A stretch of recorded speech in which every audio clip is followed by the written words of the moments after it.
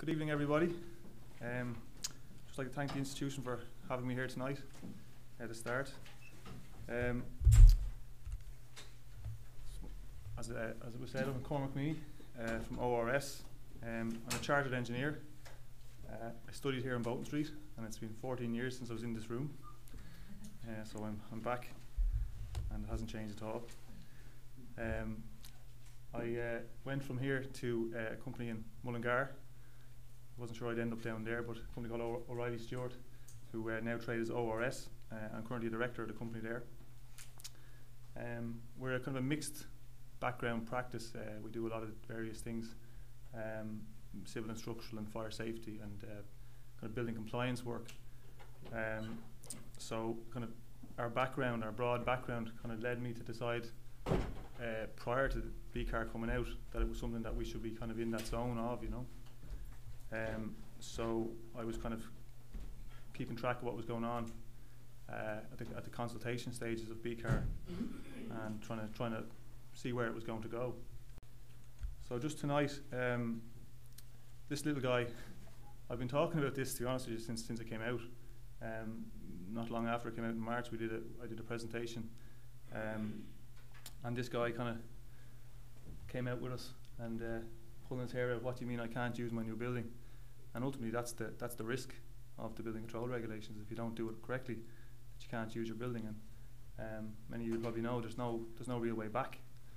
It's not like planning. It's not like you go into the local authority and look for them to accept what you've done. There's no method for it. And I've only kind of heard of a few instances of where people have had to do that. And I don't. There's some building control officers maybe here tonight, and I've spoken to building control officers. But what do you do? I have heard one story where the building control officer basically asked people to design something from scratch. They got a whole new team of people in to design structures and other things, and cross-check it against what was originally designed to make sure it was okay. But there isn't actually a system for backtracking when you haven't done things right with BCAR. So just what I'm going to cover tonight is just the background and the context to the Building Control Amendment regs, what changes the amendments brought in, a little bit about the code of practice, a little bit on the culture of compliance.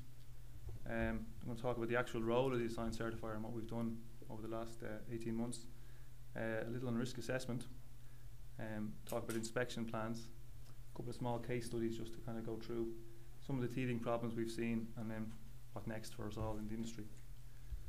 So the background and the context, that's Stardust disco fire, which happened in 1981,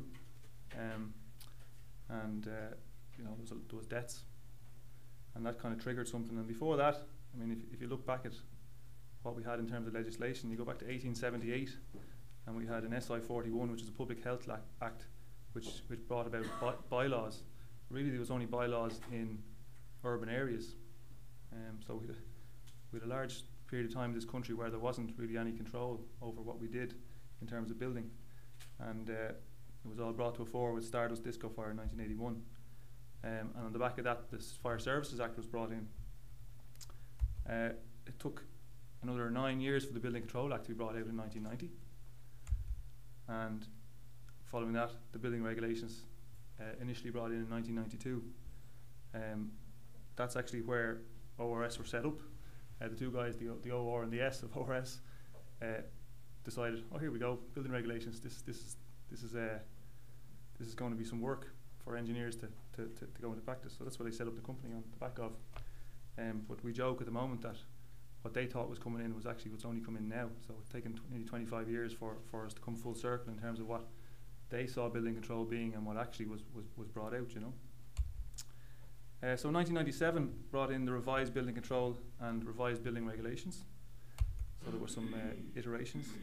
From 97 to 2007, we had the Celtic Tiger that we all know about. 2007 was the Building Control Act. It was also the time when the pyrite issues were identified, which is another significant occurrence in building control. In 2009, we had SI 351, 2009, which kind of gets overlooked a little bit, but that was the original BCAR or amendment regulation to building control. And that brought in some key changes around disability access certs, which were always there in the overriding legislation, but only came out in 2009. It also brought in regularisation certs and revised fire safety certs. And the critical one that a lot of people miss is the revised fire safety certificate. That came out in that SI, or in that amended regulations, that if you make significant changes to a building that has a fire safety cert already in place, that you need to apply for a revised fire safety certificate. And there's that, from what I've seen over the last 18 months, that aspect has been missed. And I think there's consultants out there trying to get around that, not realising that, you know, maybe they shouldn't be. Now it is quite vague and it's down to interpretation. The legislation uses the word significant. So what's a significant alteration? My idea of significant might be totally different to any of yours. But I mean, if it's a significant alteration of what was originally applied for in the fire safety cert, then you need to go back to building control or the fire authority in the case of fire cert to get that checked again. So that's just something to point out. 2011 then, of course, we had Priory Hall. Again, a huge issue around fire safety.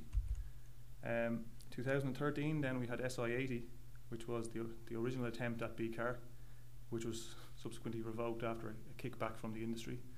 I know there was certain working groups set up, both from the professional bodies and from the construction side, from the builders themselves, and they brought out some pretty big guns to show the minister that it was totally wrong what he had.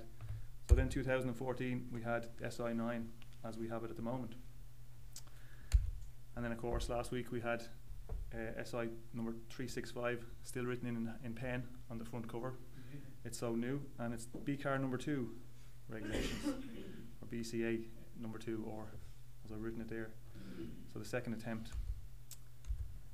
Building control regulations, just to say what are they? Because there's a bit of confusion around what they actually are.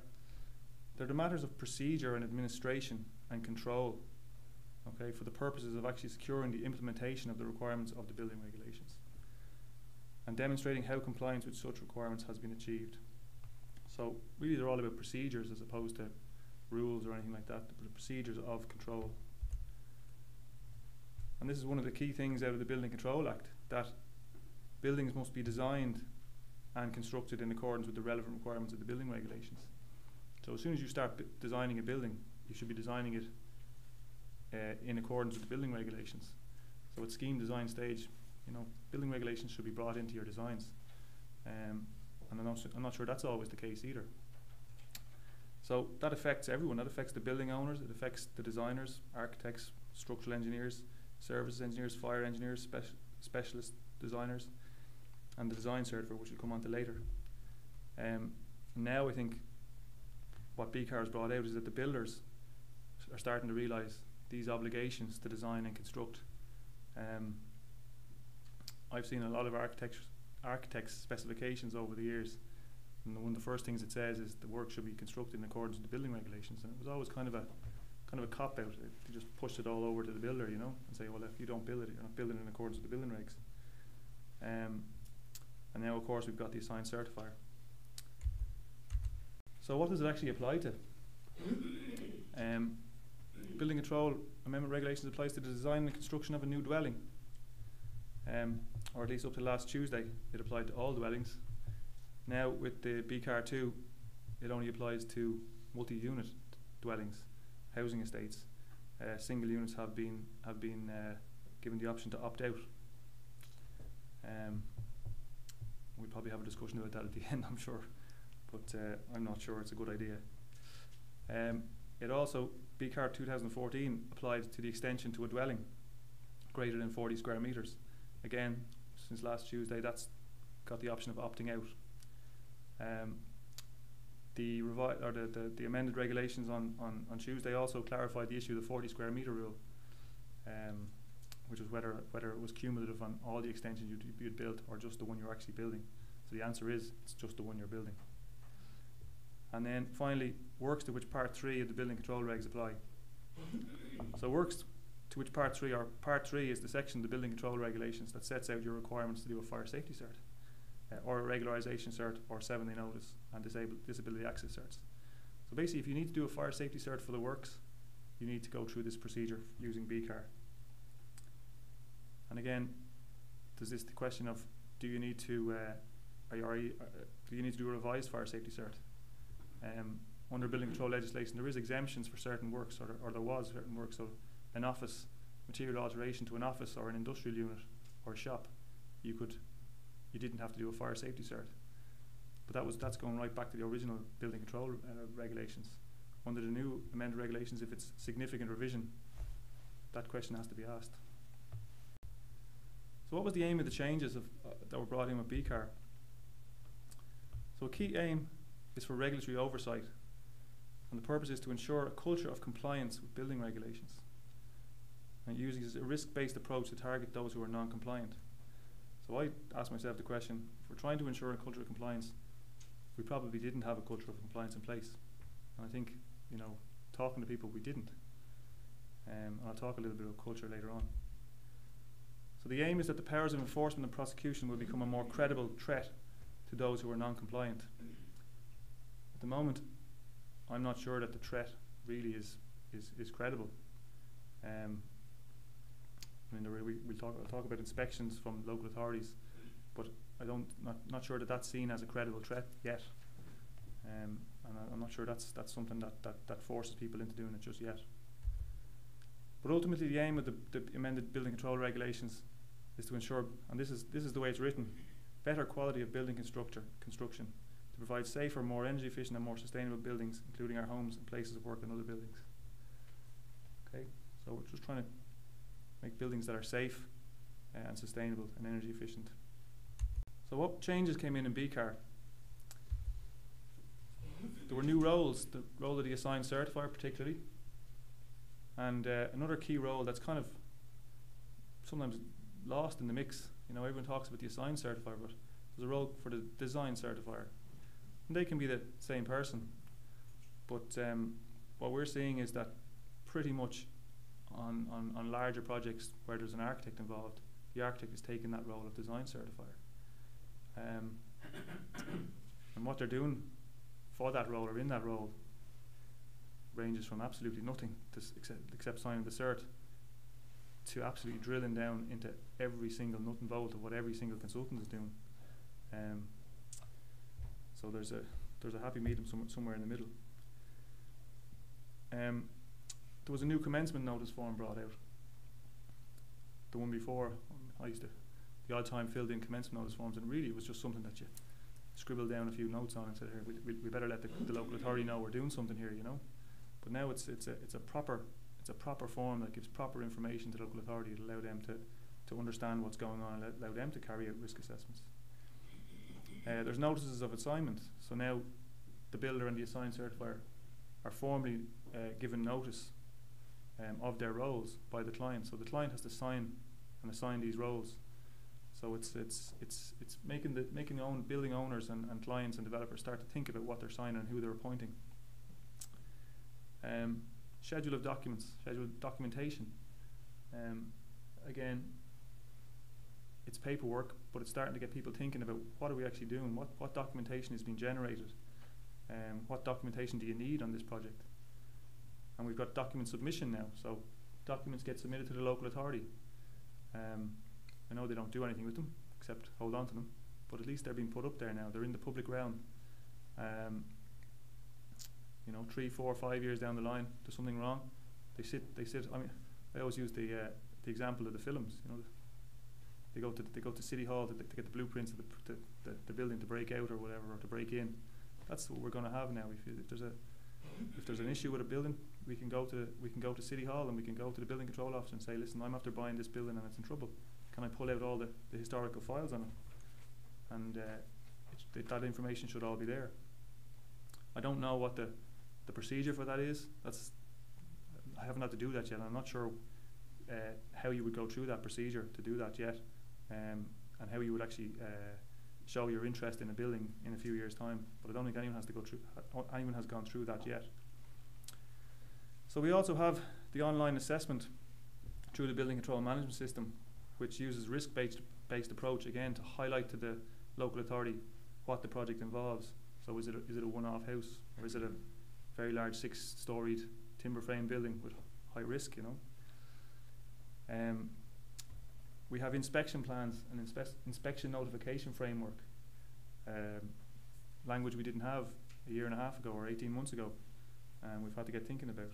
We have the code of practice for inspecting and certifying buildings and works, which I'll go through in more detail later on, so I won't comment on it here. We have certs of compliance for design, which the design certifier certifies. We have an undertaking by the builder and the assigned certifier. So people are formally undertaking to do these roles now, and they're having to put their professional membership against this, or their, in the case of a builder, and I know it's only option at the moment, but the series registration. We have ancillary certification, so there's a series of a cascade effect of certification now, where you have documentation backing up everything that's to be done, everything that's to be designed and installed in a building. And finally, now we have defined level of local authority inspection, so 12 to 15% of buildings are going to be inspected. And this goes back to the thing I said earlier on about the threat. Is it really a threat? I don't think so, but they are inspecting, because we've come across projects where they are inspecting. And they're using my understanding is anyway, they're using the risk-based approach to go and carry out those inspections. But at the same time, we've seen them coming across various different projects. So, like, I won't say they're just going to visit the big ones, because we've seen them on some very small projects as well. So that's good, and it is there, and I think that needs to be kind of highlighted, particularly to clients, that threat is a growing threat, you know. So what has not changed? We always talk about what's changed, but what has not changed? The building regulations haven't changed. I've been asked so many times, what about these changes to the building regulations? You know, I mean, even the minister, I've heard a minister talk. The minister talks about the building regulations changing, you know. And the cost, the CIF speak about the cost of the building regulations changing, you know. Yes, things have changed cost-wise, but probably because we weren't doing things right. So it's a cost perception. It's not necessarily that the building regulations have now changed, but we have a regime in place where people are starting to build to the building regulations. You know, we're starting to build houses now that you can't hear your neighbour in the room next door. So now to put extra plasterboard in the walls. It's not extra plasterboard. It's just what you should have been doing. So that's a huge misconception, and that's unfortunately the one that the public sees. So we as professionals probably understand that, but from a public perception, and you hear it on Joe Duffy and you hear it on Morning Ireland, this thing about the cost of building, and it's what generated the revised building regulations, I think, last week. You know, it's a misconception of what's required. So there's still a requirement to submit commencement notices for all works to which the building regulations apply. Okay, so the original building control regulation said you need to submit a commencement notice for all works to which the building regulations apply, and that includes those projects like the material alteration of an office, shop or industrial unit. And I had an architect ring me there a couple of months ago and say, can you tell me, do I need to submit a commencement notice for this work I'm doing in this office? And I said, well, what are you doing? And he said, well, we're changing it all around, and we're putting in new air conditioning, we're doing all sorts of stuff, we're putting in fire door.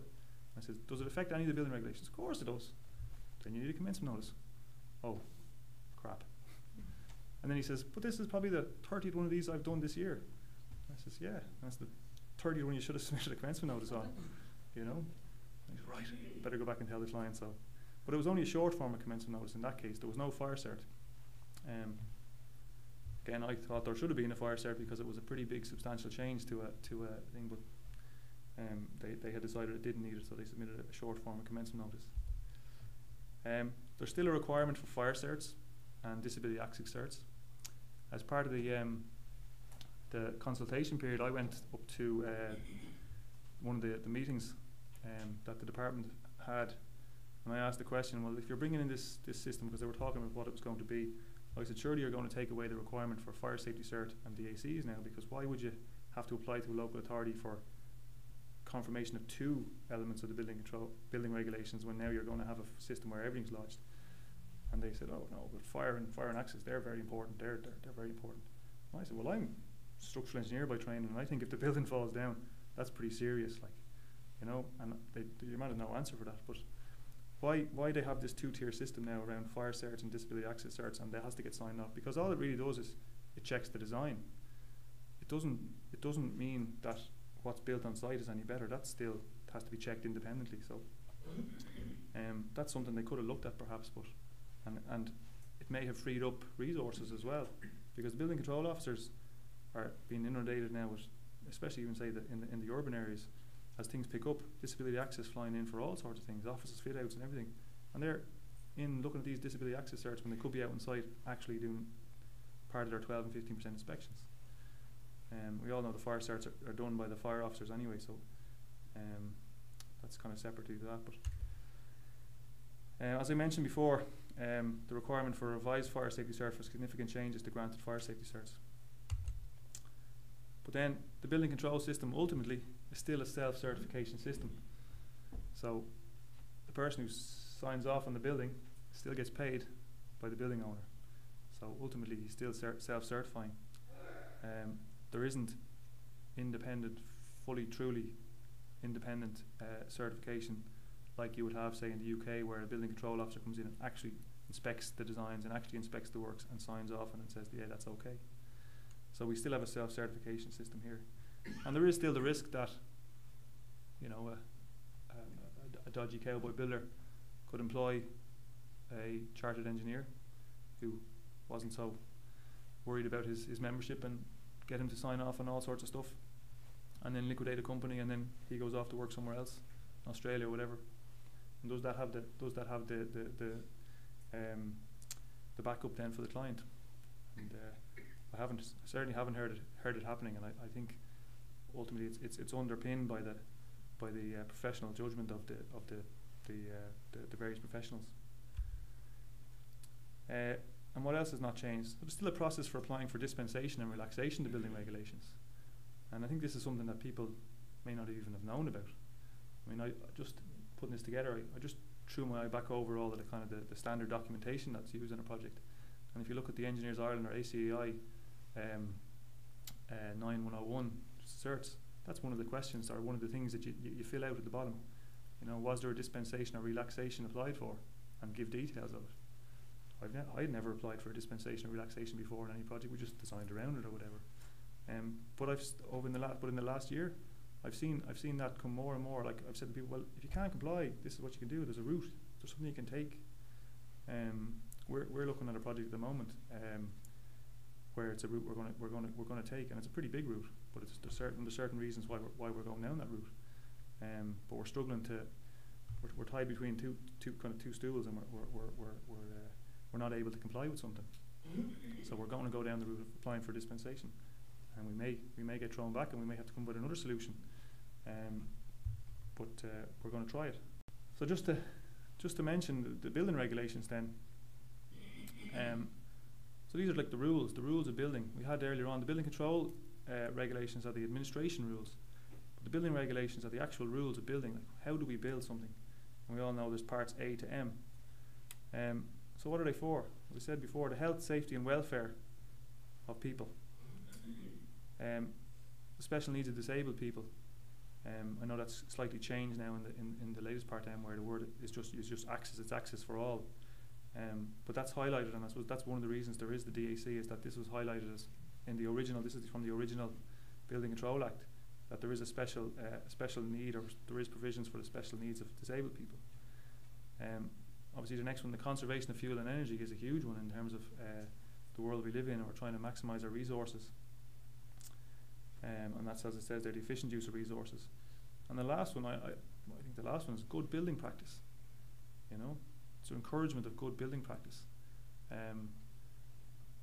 One of the actual building regulations is Part D, materials and workmanship. And like, how often is that used? You know, people don't understand. Like, the workmanship is a key part of the building regulations. You know, it's good building practice. But who looks after that? You know, snag list at the end. Sure, what can you see at the end? And you just tick off a list. But making sure that throughout the building project, that good building practices is being brought through. So as I said before, to check these rules, there's a fire certain DAC, which is a local authority check. It only checks the design. What about the other key requirements? So for the part A, the structural engineer, there's no cross check. So engineers are taking the risk themselves. Then you've got the new role of the design certifier, and they're the person that certifies that it's building regulation compliant. But what measures are they taking? So if the architect is the design certifier, what are they actually doing to make sure that all the rest of the elements are actually compliant with building regulations? You know, are they actually drilling down? Are they asking the structural engineer any questions? Are they asking them, well, what have you done? Or are they just saying, sign a bit of paper here to tell me everything you've done is okay? So the code of practice, just a little on the code of practice.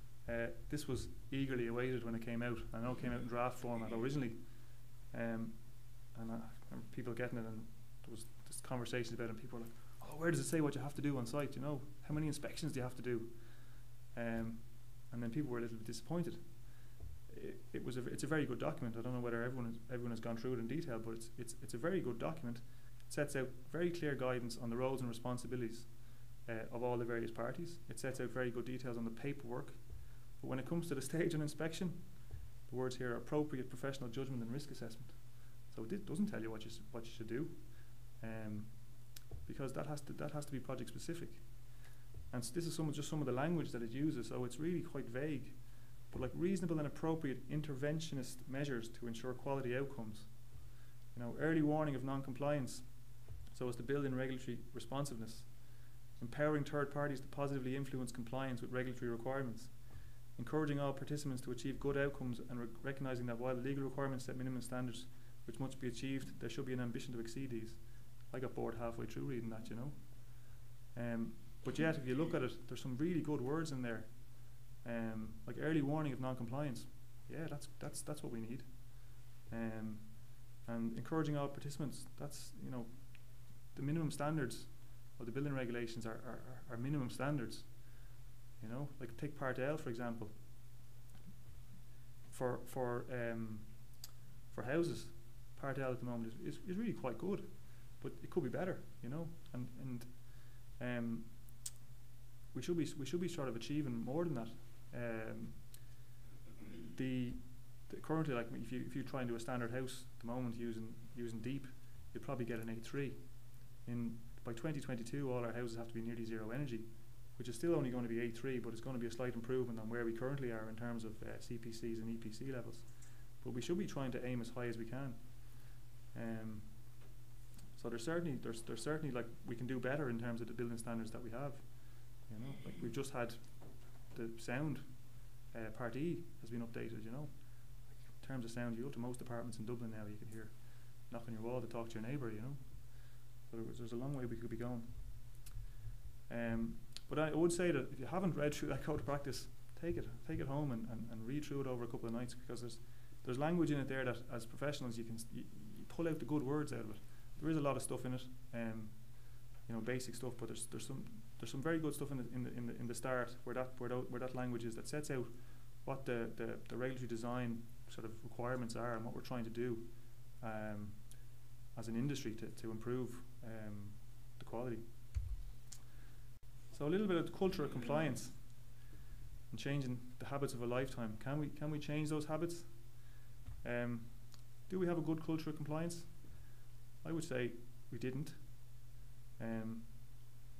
What we've seen and what has happened to us, we've had the boom bust, and I think the bust has been very good for this country in one sense, because it has set us back a little bit and made us all sit down and given us all time to look a little bit.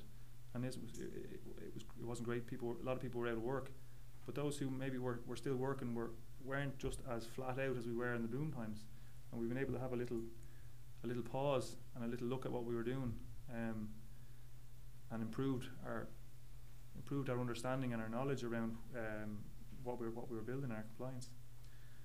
So who needs to change? I think certainly the clients and the building owners and developers. They need to change and understand that this is here now, and it's for their good as well. Designers certainly need to change. Contractors absolutely need to change. I mean, there's some contractors out there who are embracing this, others who are trying to do anything to get out of it. Subcontractors. For me, this is one of the bigger ones, because you have contractors who have systems in place, but then they employ subcontractors, and ultimately, as I say here at the bottom, like a construction project is made up of many parts, constructed by and designed by very many people. In a structural engineering office, you might have your project director who starts off the project, all the way down you have technicians, you have engineers designing various bits, and the drawings go out to site, or they go out to the contractor for pricing, they go through a QS team, they price it all up, they go out to all their subcontractors, then it comes back, and then there's a contracts manager, and he's trying to build it as a site engineer, and he gives it to the subcontractor, and the subcontractor goes out, and there's concrete work's being done. And you got to go all the way through the chain, but ultimately it's the guy putting the rebar into the shuttering. If he doesn't do it right, then it's not going to be done right. So all those people, from the project director in the structural office all the way down through the contracts managers, doesn't mean anything. All those systems, if the guy putting it in isn't doing it right. And I think that's one of the key things that I've taken from the last 18 months is the culture between builders and subcontractors, to understand what their roles are as well, you know. So obviously local authorities have to change as well, and they are doing a lot of work to upskill themselves and get out there and do inspections. And then certifiers have to change. And certifiers probably are designers and contractors in the old sense, and now maybe are people like myself who are coming in to try and do a third-party certification. But in terms of certification, we have to stop this just signing for the sake of it, you know. And if something's wrong, something's wrong. And putting the systems in place to make sure that things are highlighted in advance, so that when it comes to the end, you can actually certify it. I mean, I think construction is one industry where everyone else thinks they know better, you know. You got a client who comes in and says, no, we're going to do it this way. But I'm the structural engineer. I went to college for 4 years to study this stuff, and I've worked for 15 years designing stuff, and you're telling me I'm doing it this way, you know. And you wouldn't go in and tell your mechanic he's wrong. You know, you just go, there you go, €400. Yeah, thanks very much. You know. So really, the point I'm making here at the bottom is the third-party inspection and independent oversight and peer review is where this has to go, you know. And at what stages then? Well, I'm suggesting from conception that nearly as soon as you're starting a project, you're starting to think about how is this project going to be compliant, you know. Now I'm not saying you need an assigned certifier from that stage, but within the process of the design, you're starting to think you're designing around compliance and regulations, and it goes right through the handover.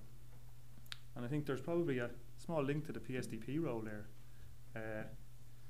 in terms of what a PSDP has to do in terms of coordination of paperwork and design elements.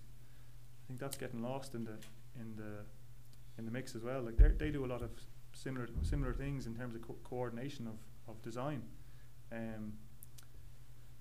it's not been seen in the industry. So just on the role of the assigned certifier, everyone surely knows this at this stage, but to be an assigned certifier, you must be a chartered engineer or a registered architect or a chartered building surveyor, provided that you are competent in relation to the particular works involved. So I know from Engineers Ireland has 6,000 odd chartered engineers, but sure, I read the Engineers Journal and most of them are medical device engineers or doing something else. So are they really competent to work as an assigned certifier in relation to certifying building works?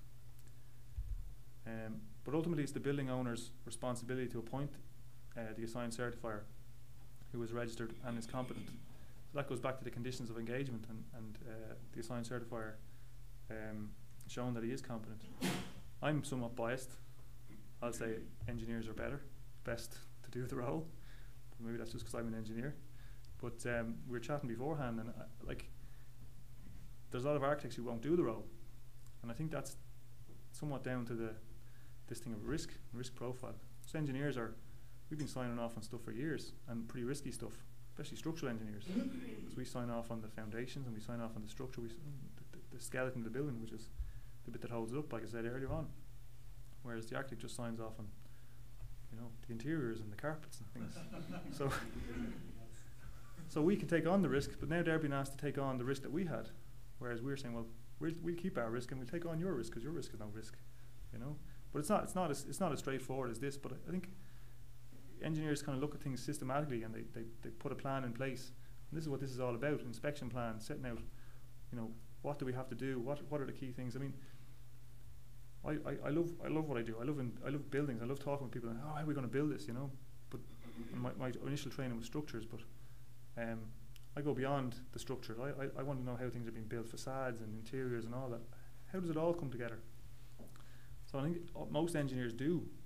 To be honest with you, I think most engineers will sit in a project meeting, and they won't just worry about their structure. They'll feed into the process. I've seen it lots of times. Engineers like to feed into the process for things they're not even involved in. Okay, so I think that's part of why engineers are probably the best focus for doing the role. So just to say, the design certifier must also be a registered professional as well. And you can be the design certifier and the assigned certifier, as I said, and there's many people out there who are doing that, engineers and architects. In fact, on a lot of the public works projects, just with the way professional contracts have been set up, the opportunities for independent assigned certifiers don't really exist, because the architect is given that role. But what you'll find is, I think what's going to happen is that, like the fire consultant, which kind of became a separate entity under public works professional contracts, they'll probably pull out the assigned certifier at some point as well. And I've seen it on some, with a couple of case studies, that it is where there is an independent assigned certifier. But a lot of the time at the moment, any of the tenders you'll see will be for lead architect who fulfills the role of assigned certifier as well. So what does the assigned certifier have to do? Well, two things actually from the code of practice. One, you have to inspect and coordinate the inspection activities of others during construction. And two, certify the building on works and completion. Sounds easy, doesn't it? Just go to site a few times and then certify it at the end. What do you really have to do to get that done? So first of all, you can't expect what's not designed. And that was one of the things that I saw from the start. We did a few kind of small projects at the start to see how it would pan out, a few even one-off houses, just to see how is this thing going to work out, But when you actually start thinking about what has to be inspected, and you realise what's not designed, and that's why it scares me when I think about the opt-out, the ability to opt out now in one-off houses, because one-off houses are the one things that don't get designed. How many one-off houses are there around the country that were built off planning drawings or built out of the Bungalow Bliss book, And there's no design done. Like work that I've done over the years has been going in to inspect issues in houses. And I've said this, we're chatting earlier on, I've seen some pretty horrendous things.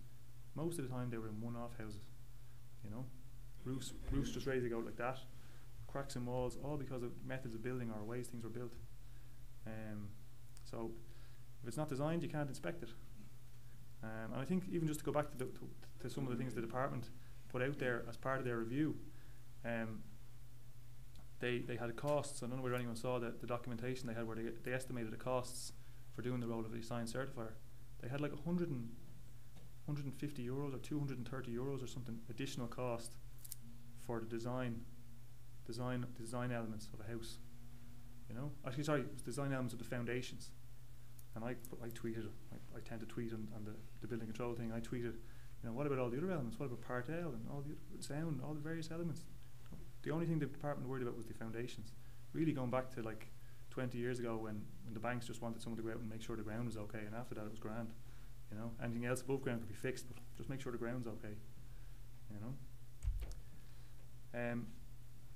So a design gap analysis is another thing that you might do as an assigned certifier. Like if it's not designed, do your gap analysis. What needs to be designed? And that should probably take place with the design certifier, because ultimately they're the person who's signing the cert that says, well, the design is okay. But as an assigned certifier, if you're going to work with a team, you have to sit down with them and say, well, listen, have you designed all the various elements? Carrying out a design compliance risk assessment, again with the design certifier, looking at those elements that are designed and saying, well, what's the risk? Are they really compliant? Are some really risky elements? Are we doing something that's very different? Then you want to determine the appropriate level of inspection for each element to allow certification on completion. And that builds your preliminary inspection plan and your inspection notification framework. And then identifying parties for inspections with your design team and with the builder. Some people think that it's very easy. Identify the parties. Sure, there'll be a structural engineer, a services engineer, and an architect. Sure, that's it. But it's not it. I mean, if you break down, as I said earlier on, every building into its constituent parts, you have all the subcontractors and specialists. You might have a window specialist, a cladding specialist, truss company. You might have a precast concrete slab company. All the various elements coming together, and they may or may not need inspections. So that has to be identified. So just these are some of the things I kind of pulled out in terms of doing a risk assessment as an assigned certifier. I was trying to kind of keep it in the context of what people who are in structural engineering might think about. But this is coming from the assigned certifier's side of things, you know. So in terms of the elements designed, are all elements designed, and who's responsible? Roof cladding, for example. Who's designed the roof cladding? Roof cladding is mentioned. Roof and wall cladding is mentioned in Part A. Okay, Part A. Well, that's the structural engineer, is it? You'll find that the structural engineer will probably say, well, we'll take a very simple building, portal shed. He'll design the rails, but after that, what happens? So is a Kingspan going to design it as a supplier of the roof cladding? Balustrades, handrails, things like that on stairs. Who designs those? Is it the steel guy making them down in the shed in Roscommon, bringing them up on the truck to Dublin, putting them in the apartment blocks? He's just making them in a shed. So who's really designing them? And what are the actual drawings that show that detail, you know? Are the responsibilities assigned correctly in accordance with conditions of engagement? Are there conditions of engagement for design team members? Does it talk about PI levels? Ultimately, that's what covers us all here, is the PI insurance. Are there specialist design elements? I mean, is there piles? What level of inspection and testing is required? And is that being done? And is it identified in the construction spec? You know? Are those specialist design elements covered by insurances and warranties, or do they need to be? Has that question been asked? As the assigned certifier, you'll need to know that. Are there innovative or bespoke designs? I mean, are we doing something funny or nice, bespoke balcony detail? I mean, look, we saw what happened in America, the balcony collapsing. There's all those apartments that we built in the boom times in Ireland. There are hundreds and thousands of balconies in Dublin, you know. And if you look around any of them, you see a lot of corrosion. I've seen a lot. When it happened, I was walking around Dublin, and I just, you know, you just look up to see. Now, I don't think we've any timber balconies in Dublin, but I won't say there isn't any, but certainly, like, there's plenty of those issues out there. So if they are innovative or bespoke, how is building regulations compliance demonstrated? Is it that someone in the design team is saying, well, I'm going to make this design. The structural engineer says, oh, I'll design up a bespoke detail for this. But how is that actually designed? Is he taking the risk for it? Is that a high risk? Basement waterproofing, that's another huge one. Who signs off on that? You know, is it the structural engineer? Is it the architect? Is it the specialist?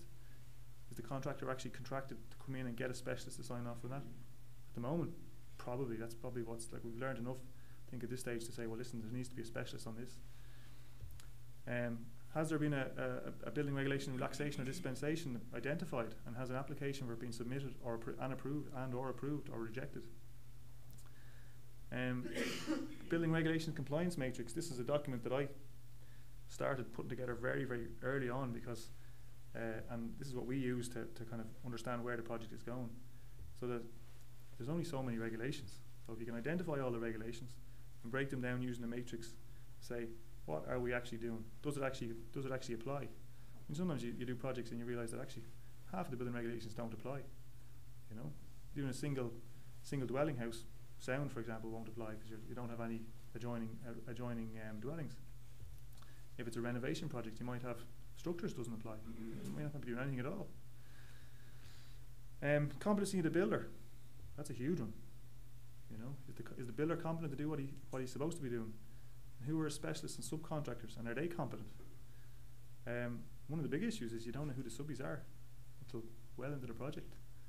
You know, you could be building structure for 12 months, and the main contractor is going through negotiations with his 3 or 4 cladding cladding contractors, and none of them will give any information about anything until they're appointed. And they're appointed 2 weeks before they start on site, and suddenly we're on, and let's give us documentation, you know. And then the understanding and willingness of the subbies to design and inspect and certify their work. As I said before, I think it's the subcontractors have a lot to learn still, and I think the industry has to work with them to get them to understand what they need. Is there site staff? Something I'm always looking for now is a BCAR coordinator on the contractor side. So who's your BCAR coordinator? Right, you know, someone to actually sit down with the subbies and say, this is what we need from you. Someone to take what we're giving them as part of tender documentation and say, right, we have to do all this stuff now. Is that included in your tenders? Is there an RE or a clerk of works? That's one of the things in Engineers Ireland, in the scope and the conditions of engagement, and what we do as engineers to advise the client on the need for site supervisory staff.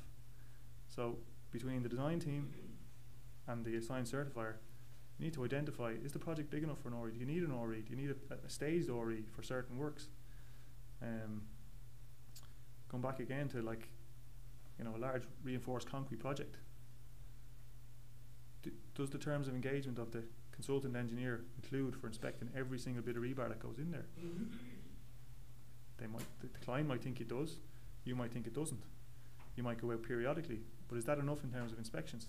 So maybe the answer is an RE, you know, even just for that period of time. And that will obviously minimise risk then in terms of inspections by the assigned certifier.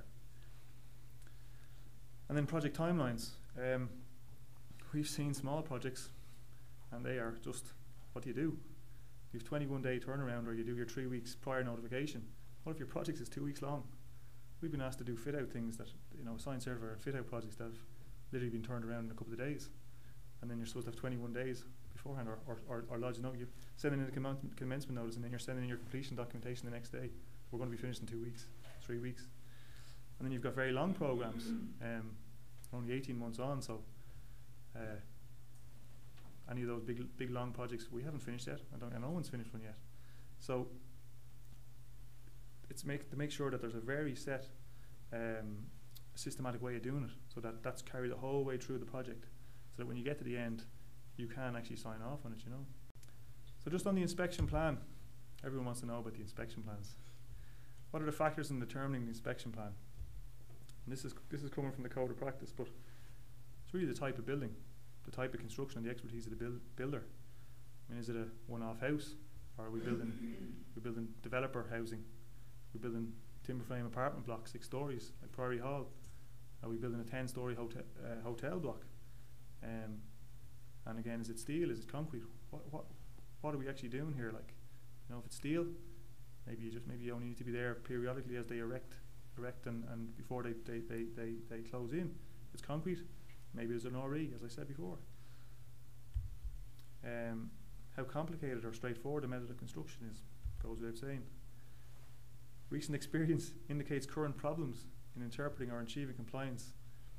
Look, we go back to timber frame housing and all sorts. We had serious issues with timber frame in this country, where it was just not done right, and just the people on site didn't understand what they were doing.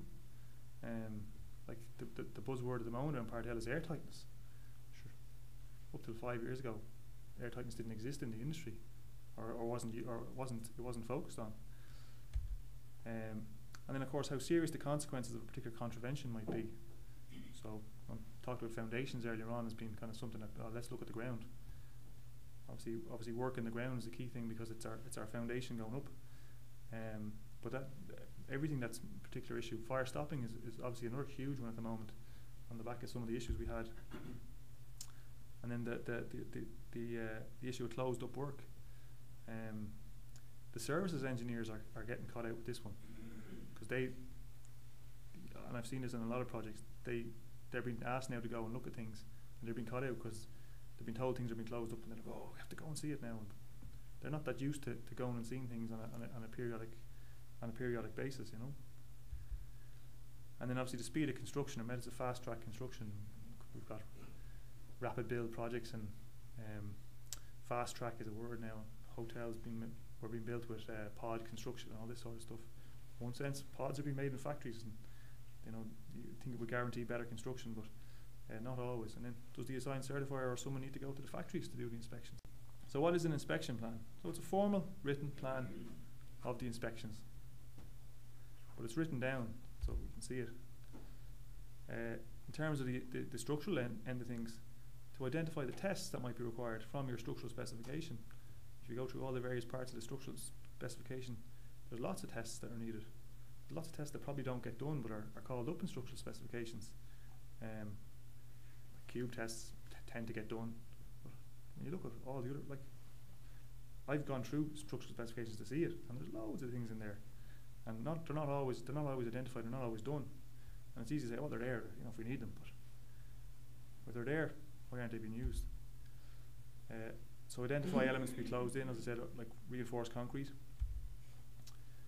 Then the inspection plan is owned by the assigned certifier. I think this is the key part, is this inspection plan might be built by all the various people feeding into it, but the ownership of that inspection plan is with the assigned certifier, and that they track it periodically.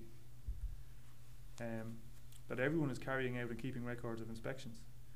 I said to Damien earlier on, like, what I want as an assigned certifier is inspections that tell me what I need to know. I don't want a 40-page report with photographs of that wall and that wall and that wall. I'd rather just get a report to say I was on site, there was no issues in here, here, and here. However, an issue was identified here, and this is what has to be done. 1 page. Because it tells you everything was okay except something, and that's what you can track. So it's about the quality of the inspections and the reports as well. And there's the use of modern computer aids. Most people now have tablets and things, and you can take photographs and upload your report straight away from site. And that's been a great help to this role particularly. But then the key thing is that the non-conformances are identified and then tracked to resolution. That's what our inspection plans do. There's inspections, non-conformances identified, and they're brought right across to a checkbox. So all those checkboxes have to be filled, ticked, to say yes, anything that was identified has been resolved.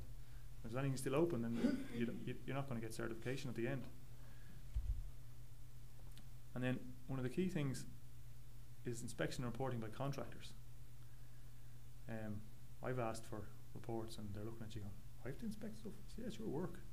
And some of them are taking it on board fantastically. Some of the bigger contractors are nearly even way ahead of some of the professionals in this case, and they've bought into BIM, and they've bought into their iPads on site and all that sort of stuff. But 90% of them are way behind. About I have to do an inspection. Oh Jesus. And then really the key, as I said, is following up and signing off on the non-conformances, whatever that might be. And it could be rebar and the beams upside down, or whatever the case may be, or it could be something in terms of fire stopping. So just in terms of the certification now is 100% compliant. We used to have the term substantially compliant. It doesn't exist anymore.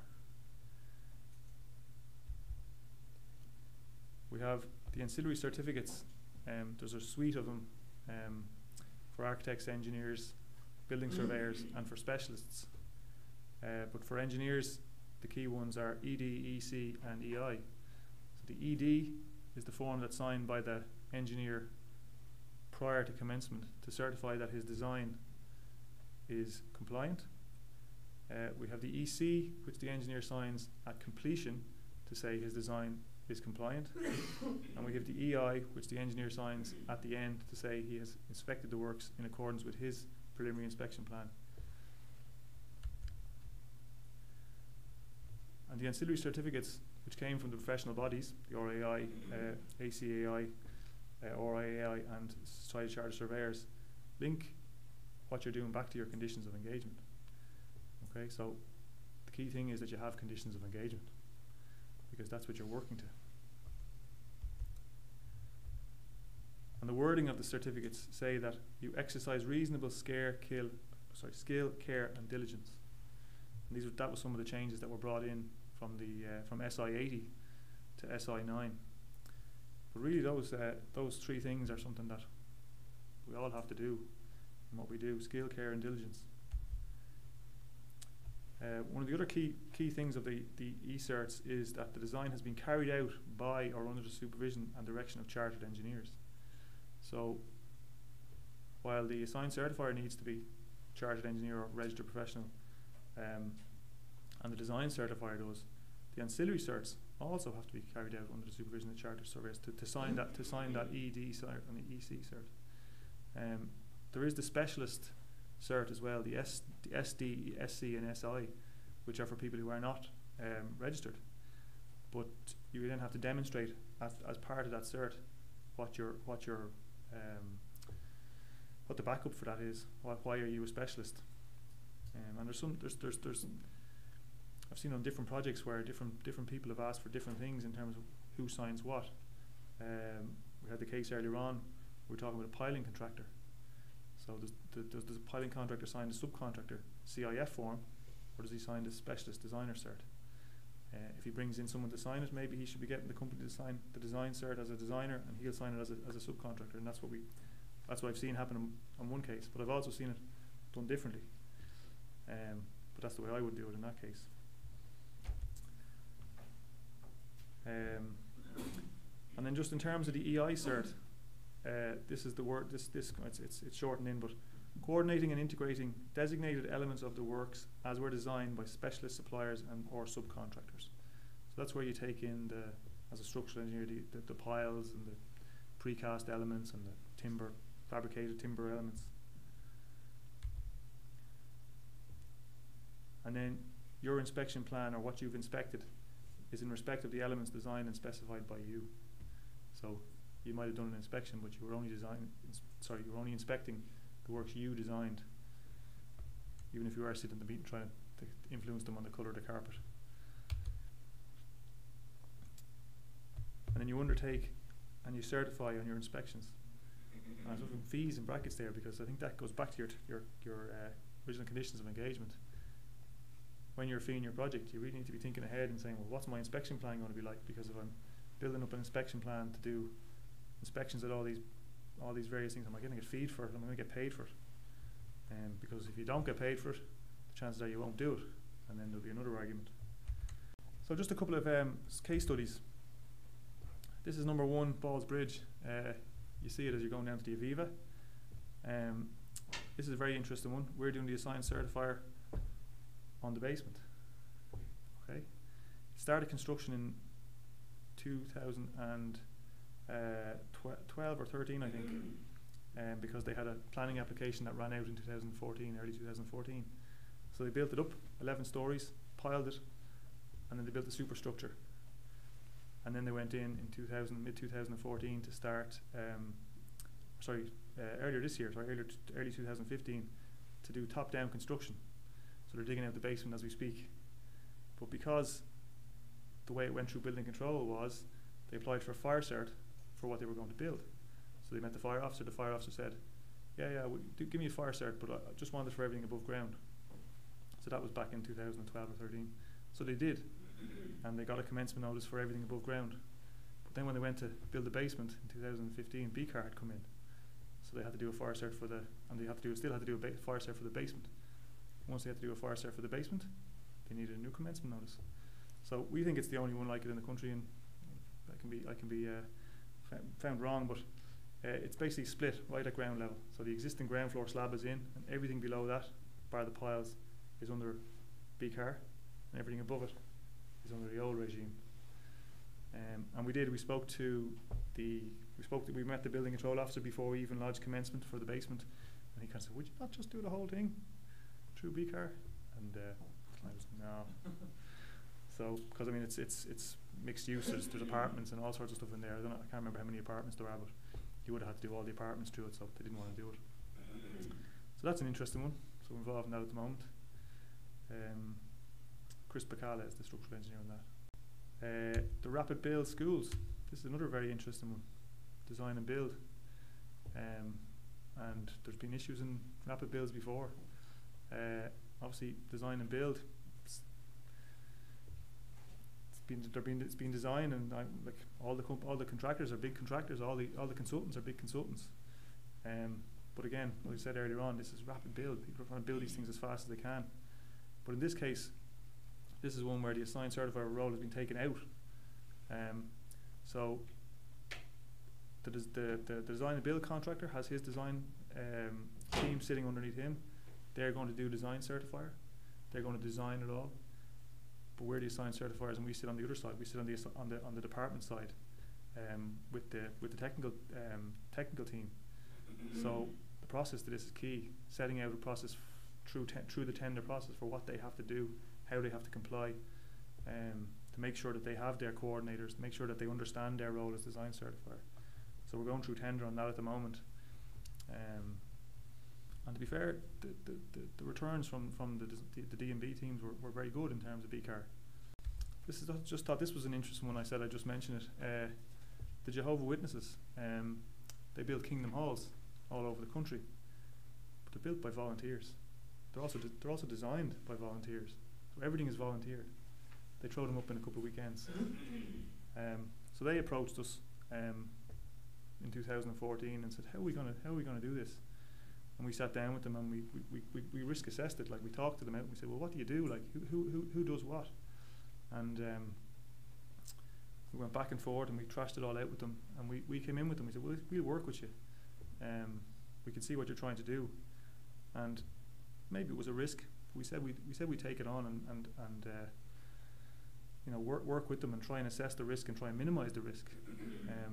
So this is one we did where they took it even a step further, because they had traditionally done timber frame, which at least then you were pulling in a subcontractor who was going to give you design, but they decided to go, well, let's try ICF. So they've gone ICF. So we had to look at the risks on that one then as well. So that was a specialist contractor design for that.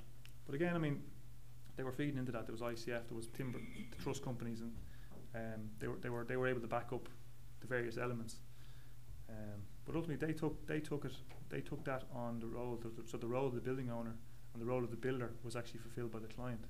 So in terms of, as I said, the risk assessment we had to do, we had to be very careful about what they were saying to us, you know. And then just to throw in housing developments, projects that were started pre-boom. You know, they're kind of half built. Some houses are part constructed. What do you do? We had instances there where some of the structure was in the ground, foundations, rising walls, floors were in the ground, and then they were trying to upgrade Part L. They were trying to, can we make our cavities bigger? And they were asking the structural engineer, "Oh, can we do some with our cavities there?" You know, and they just didn't want to take anything out. Like, they just wanted to use it. Like, how much is the foundation going to cost? But they still wanted to use it. So Part L was a key issue there, and the structural issues. The design was certified by the architect, but again, it's about assessing the risk. And then for houses, in particular, the subcontractors' roles, sitting down with the subcontractors and asking them exactly what they're going to do. And then I suppose just on houses, one of the key things with houses is the individual completion. So what the guidance out there at the moment is, if you're going to do, say you've got 200 houses in an estate, you're not going to lodge in a commencement notice for 200 houses, because no one's going to build 200 houses and have them all sold in 3 or 4 months' time. So the guidance that's been given out by the local authorities is, if you're going to build 10 and try and sell 10, commence 10, but then you individually complete all of them. So each house has its own individual completion cert, which means it'll have its own individual inspection plan. So there's a lot of paperwork when you start looking at individual houses. There's a lot of paperwork. So just to finish, the last 2 slides, just some of the teething problems that we've seen over the last 18 months. At the start, there was unauthorised use of the details on the building control management system. People were just going, "Oh, I want to do something. Who I know a chartered engineer. Oh, come with me, I'll put him in." And they're putting people's names down against them and trying to start projects. And that didn't last very long, because they copped on and they brought in a method of accepting the role through emails. So now you get an email to your email address and you accept the role online. So they put that one to bed fairly quickly. Phasing of works, you know, part occupation, or as I mentioned, housing units, how you actually complete works. We've had projects where we've tried to phase works and complete it, and the question that came up was, well, is the phase fully compliant on its own? And we had one instance where we tried to finish, I can't remember what it was, but there was no accessible toilet in that phase, so it wasn't considered compliant because there was no accessible toilet, so it didn't actually meet Part M. So they just had to wait and finish out the whole thing. The 40 square metre rule, that was resolved in the latest regulations. The Building Control Authority is actually getting used to the system and delays.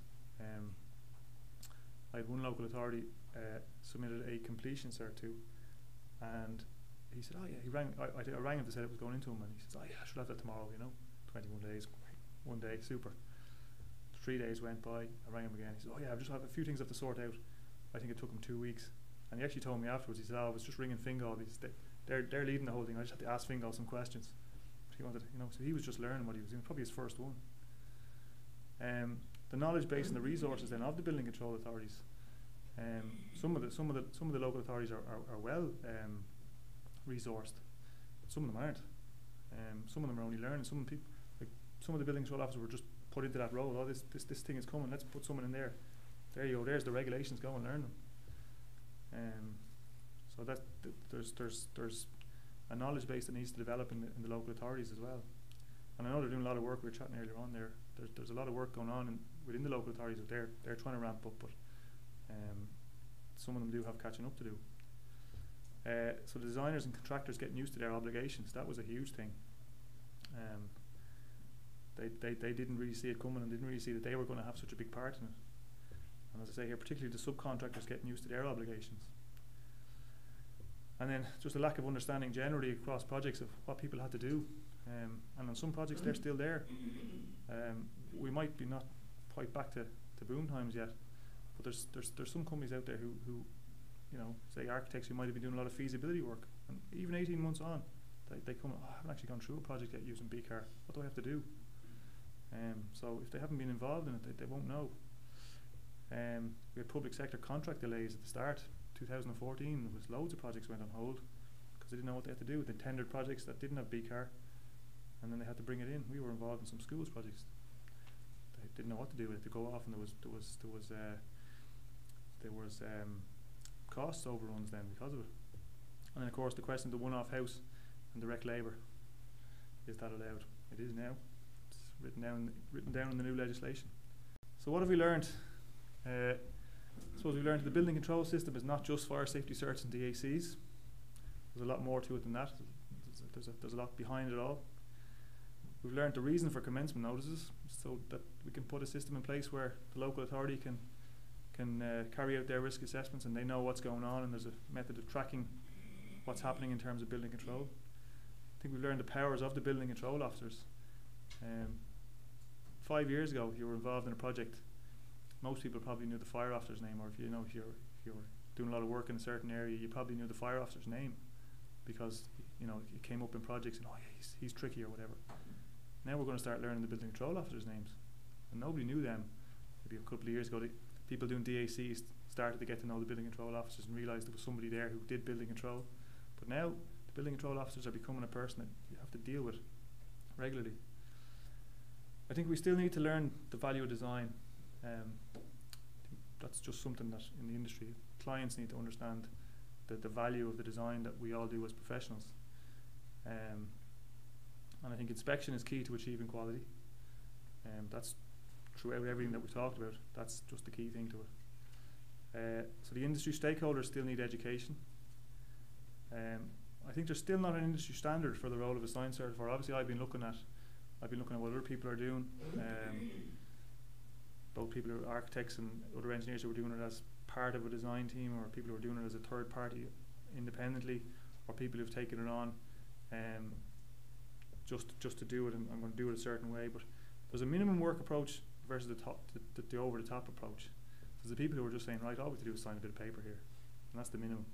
Then you've got the people over the top approach who are like, who want to see every single screw on every single wall and a picture of everything. And I think it's somewhere in the middle, and it's based on what I said before: risk assessment. One person, probably best to be a third party assigned certifier, sits down as part of the team, carries out that risk analysis we spoke about before, and says, what do we really need to do on this? And ultimately, I think that'll lead to better building. Thanks very much, everybody.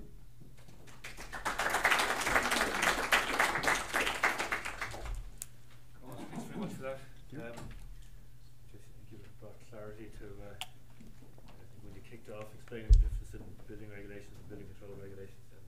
And I think I remember the episode of Macmillan and wife, where he sent the young copper down to City Hall for the plans of the building, and he was back in about 20 minutes, and I thought, it's quite a while ago. Just wondering if we have any questions? How are you finding clients in terms of education? Do they appreciate there are differences? Are they clueless, or are they clued in? A lot of them, certainly on the smaller scale projects, just see the cost. They don't see the value, and they just see the cost. I think as the projects get larger and the type of clients you're dealing with, they do see the value in it, you know. So the public sector clients and much kind of people who are professional developers, would say, but people doing kind of small projects like restaurant fit outs, where you're actually dealing with the restaurateur, for example. They just see it as red tape. Obviously, with the one-off house builder as well, like that's where this whole change in the regulations came. They certainly don't see the value in it. But then there's people who do. Like, I was speaking to the South Builders. There's a guy down in Kerry or Cork. He's the South Builders, and I had a good conversation with him about it, just trying to inform myself what they were saying, you know. And the issue I have is that people who say join a South Builder group are probably really into it. You know, they want to build a really good house. And they're not the people I'm worried about. It's the people who don't want to join that and who just want to build what they want to build and just don't care, like, and who think they know better. And that's fine. And they say, oh, but I'm building on my father's land and I'm going to live in this for 40, 50 years. That's fine, but that's what happened in the boom times, and they're the people who lost those houses. And they're the houses we've been looking at for the banks for the last 6 years that are absolutely horrendously built, you know, and are not worth half of what they thought they were worth, or what the banks are. The banks have assets now that are worthless nearly places and times, you know. But yeah, I suppose to sum up, a lot of the smaller clients don't see the value.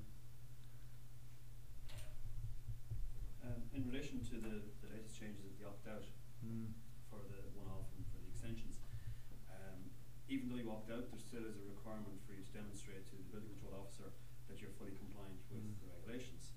How do you see that working? How do you see the reaction of building control officers?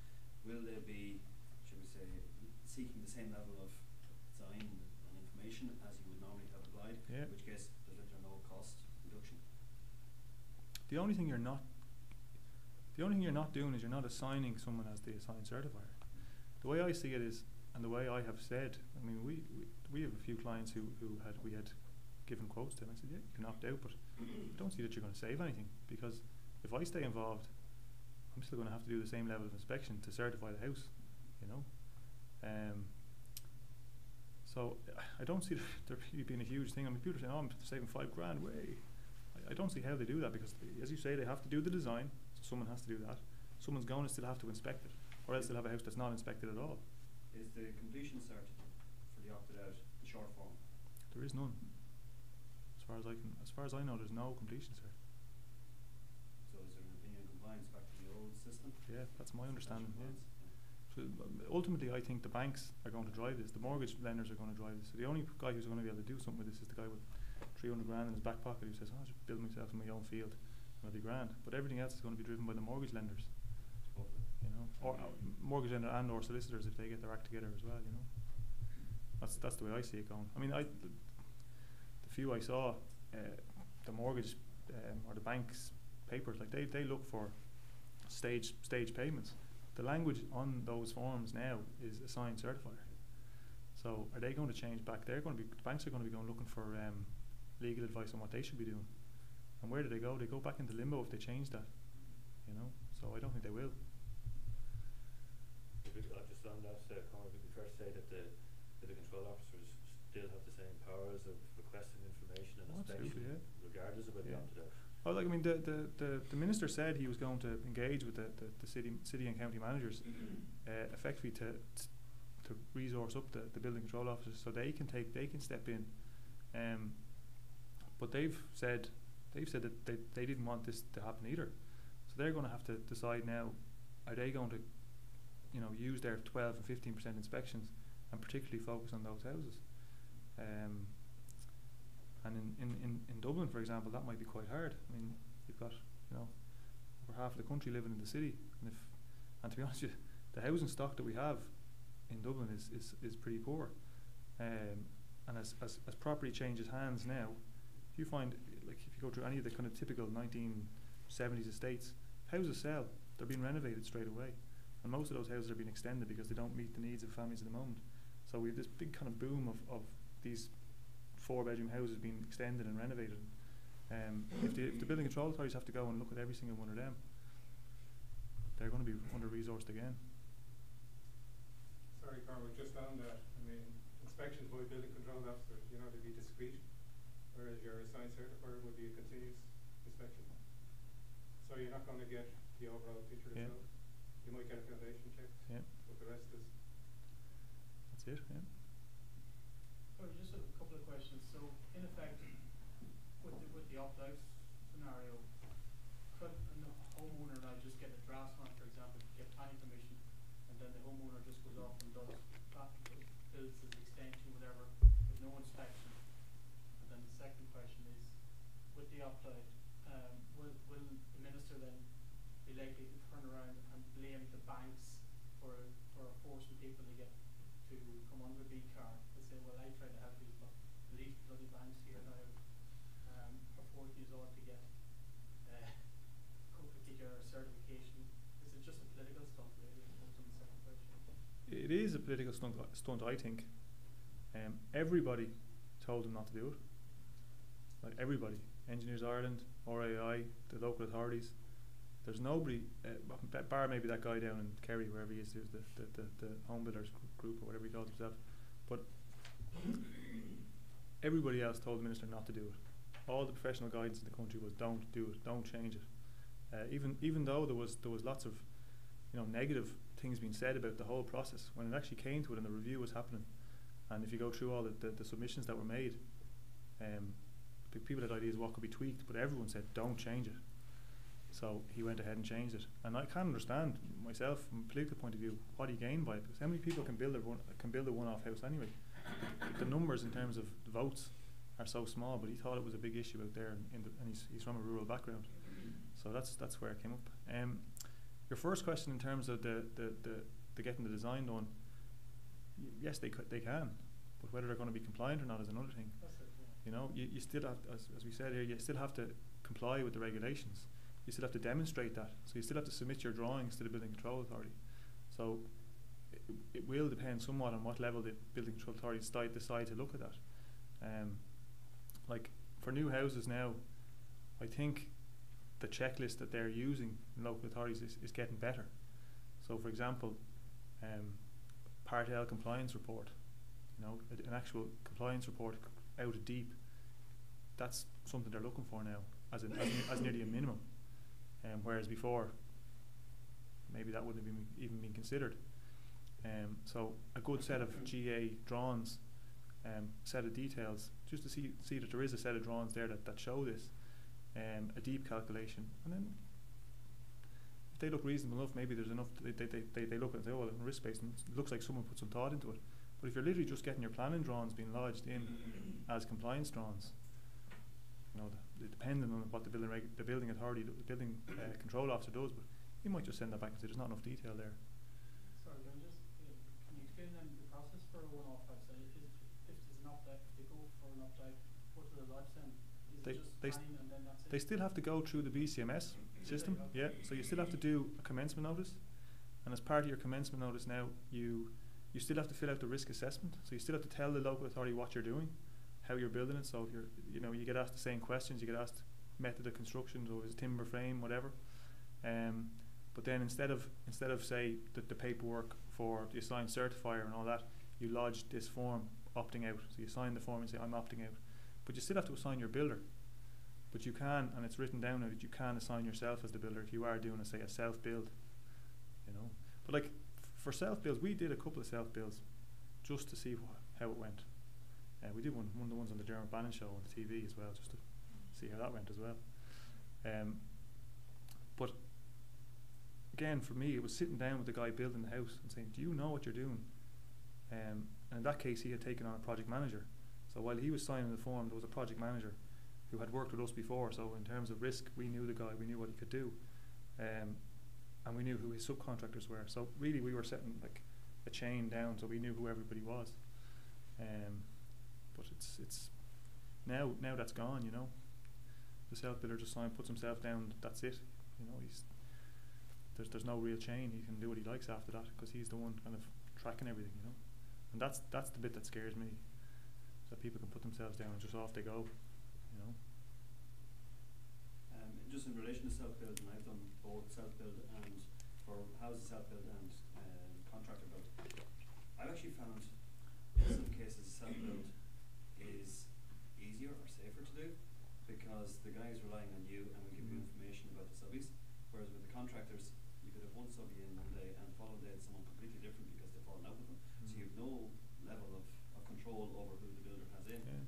So that becomes difficult. It's a good point because that's why I haven't. People look at me when I say self-build, like, oh Jesus, no way. I said, but I've sat down with the guy, and he's relying on me now. And okay, ultimately, when it's signed off, I'll have signed a bit of paper. But I know I was there. I went through that project, and I probably won't do too many of them because you don't make any money at them. But they're a great process to go through, you know. And you end up working through with an architect, and you end up working through with subbies and project managers of what happens. So it was a good process to go through, especially at the start of it all. Yeah, I think if professionally you can sit back at the end and say, I'm happy with that house, well then that's how you should feel, you know. One more question before we wrap it up. Cormac, one of the things I find that takes an awful lot more time now since BCAR came in is assessing in accordance with Part D of the building regs. So material specification, workmanship, and you spend a lot of time going through contractor proposals. Yeah. Does it have construction product regulation approval? Does it have CE marking for steel work? Does it have BPA certs, Agreement certs, whatever it might be?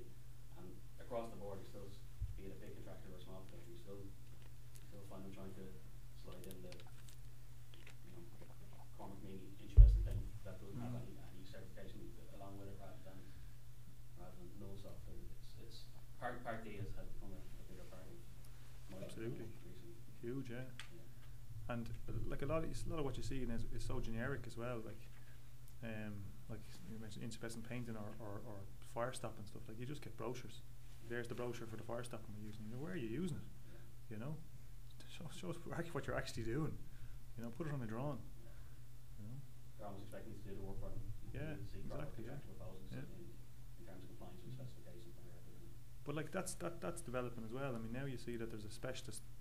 You know, the specialist fire stopping companies are they're cropping up everywhere now. There was a handful of them out there, but now they're cropping up everywhere. And they're you know, guy used to work for someone setting up his own company, but they're bringing good systems.